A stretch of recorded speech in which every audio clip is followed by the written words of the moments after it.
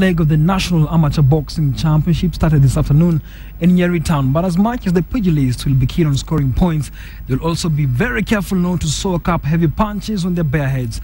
The Association of the International Boxing Authority has ruled that amateur boxers will from now going forward box without helmets, a feature that has been associated with amateur boxing. 56 boxers from 9 teams have taken part in the tournament that will be used to select teams to represent Kenya in the year's 3 consecutive tournaments in Rwanda, Mauritius and Kazakhstan. Kenya Defence Forces, Kenya Police and Prisons are among the teams participating in the Nyeri boxing. Boxers and officials who spoke to KTN during the pre-event preparation said they'll abide by the new rules.